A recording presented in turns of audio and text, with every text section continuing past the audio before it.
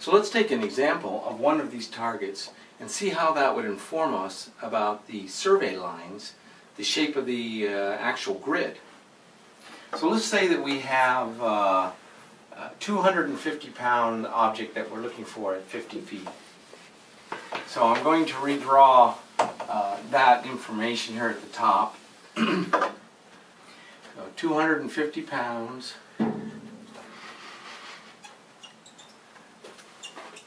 equals 1 nanotesla at 50 feet. Now, what we want to remember as we're doing this is that we might actually be able to see quite a bit larger signal from this anomaly that we're working with. In general, we do a survey grid, which means that we are going in one direction, turning around, and coming back. Now, I'm drawing this as though it is a marine survey, but the same holds for all types of land and airborne surveys.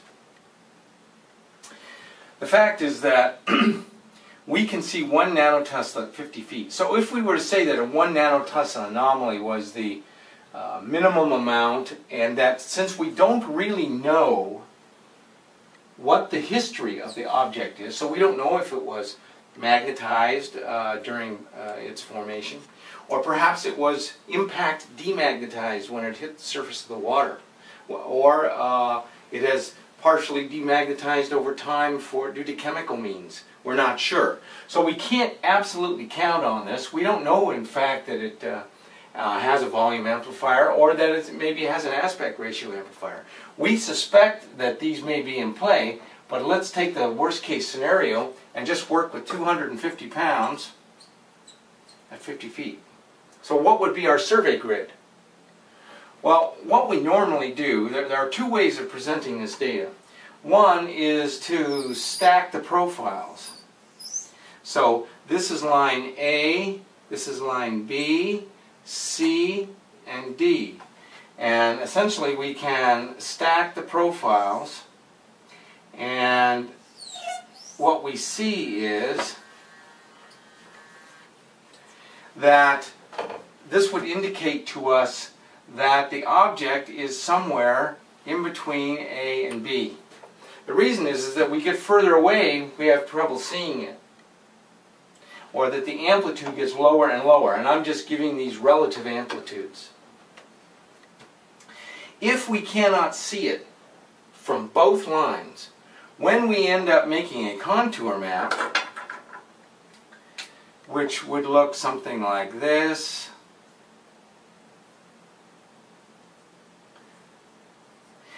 if the object is too small to be seen from both lines, and in that case we would have a situation like this where we wouldn't see it very much at all on A, and then B we would see it, it's a very small thing, and then we don't see very much on C, then we really don't know where it is.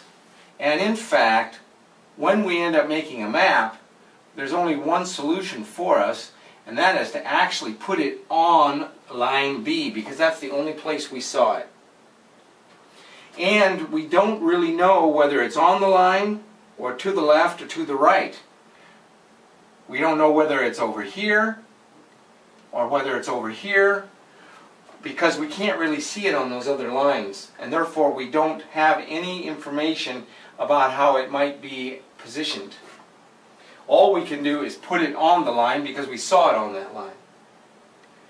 But the transverse gradiometer improves this by giving us the slope of the magnetic field along the line. And so if we tow a sensor array where we have one sensor, and then we have a second sensor, and we are towing a transverse gradiometer, TVG, where we have a separation here of perhaps 1.5 meters, then even if we only see it on one line, we immediately know whether it's on the left or the right, because we'll be getting dual lines, and one of these lines will have a slightly greater amplitude than the other one. So this one might be a bit bigger, and this one might be a bit smaller, and so we know in fact that the object is to the left side of the line as we were going forward. So the transverse gradiometer gives us the ability to better place anomalies on the map.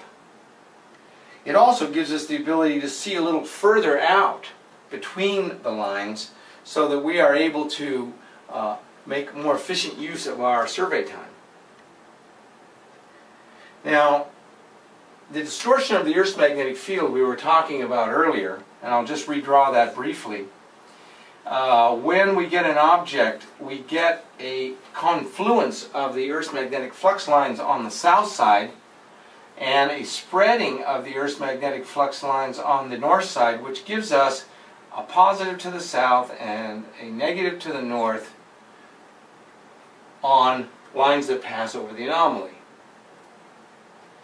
But this distortion that I'm drawing in 2D, in 2D space, really takes place in 3D space.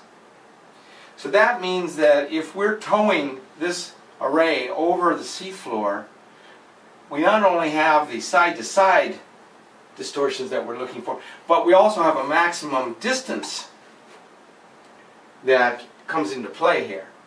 So in this case, the anomaly that's associated with the object will be roughly equal to its depth if we are making maximum use of our towing ability.